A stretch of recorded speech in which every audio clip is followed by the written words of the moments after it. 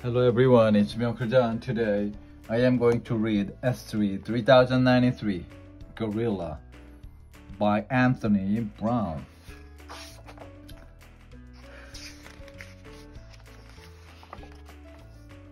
Hannah loved gorillas. She read books about gorillas.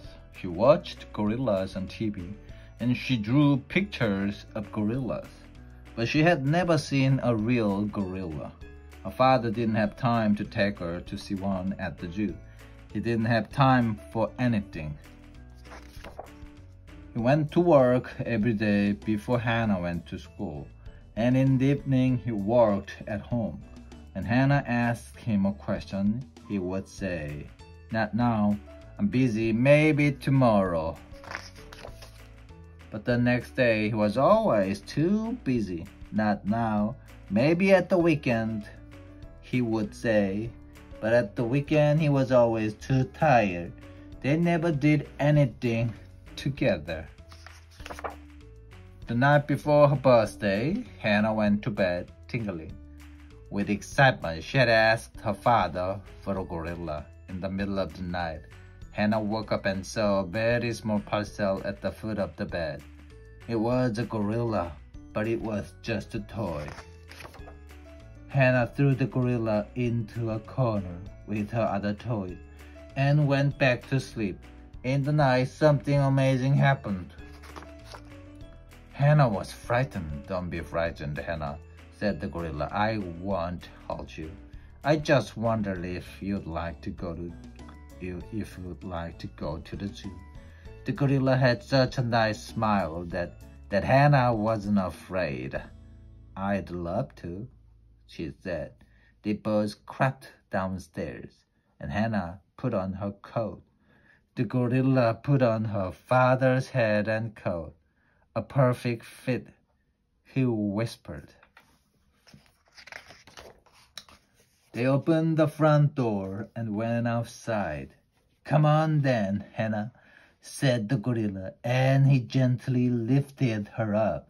Then they were off, swinging through the trees towards the zoo. When they arrived at the zoo, it was closed, and there was a high wall all around.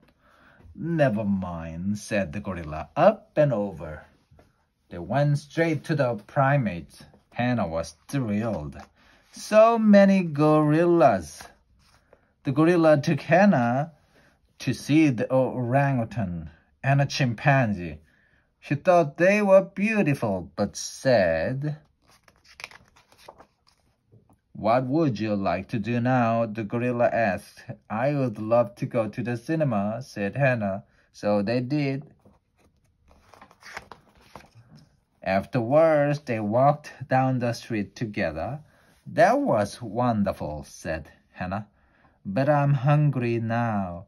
"Okay," said the gorilla. "We'll eat."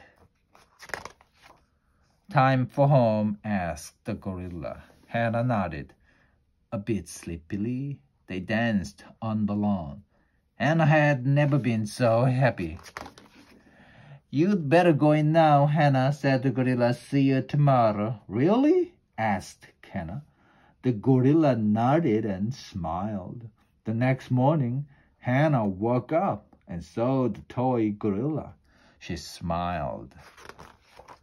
Hannah rushed downstairs to tell her father what had happened. "Happy birthday, love," he said. "Do you want to go to the zoo?" Hannah looked at him. She was very happy. The end.